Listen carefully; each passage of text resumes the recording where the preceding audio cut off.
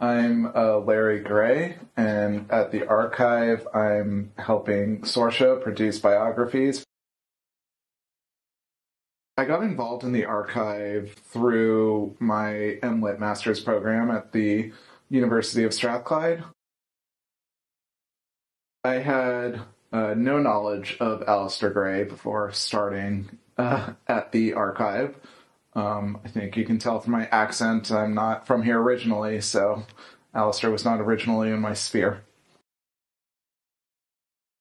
My project for the archive is helping Sorsha put together biographies for individuals related to Aleister Gray's life, specifically putting together biographies that will appear on the Aleister Gray Archive website for Alan Fletcher and Liz Lochhead. The archive has been very helpful in putting those together by allowing me to sift through correspondence and books and materials from Aleister Gray related to those figures, as well as introducing me to other individuals who knew Aleister Gray and or knew Liz Lochhead and Alan Fletcher to interview them as well.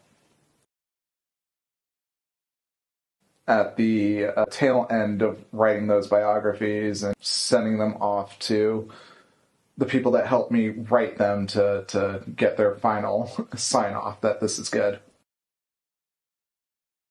Just sitting in this space, to be honest, and sitting in the chair that he wrote in, feels like I'm almost invading his privacy, but also get to see where he came up with his ideas, which is really, really cool.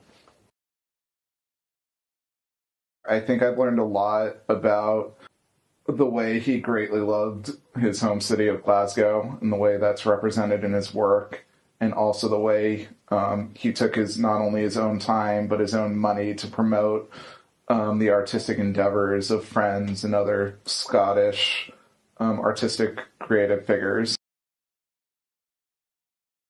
I think it's important preserving this space for a leading Scottish artistic figure, and by being able to bring others into this space, they're able to see the working minds of someone who's very important to Scottish creative history. From my point of view and my time by being here, there's a lot of tours conducted with students in the university and young artists who get to come into this space and I think get influenced by Aleister. He made it a mission to work with other creatives and work with promoting Glasgow and life and Scottish identity. And I think all those things are reflected within the archives and promotions they put on around and with the students and artists that the archive endeavors to work with. That's awesome. Cool.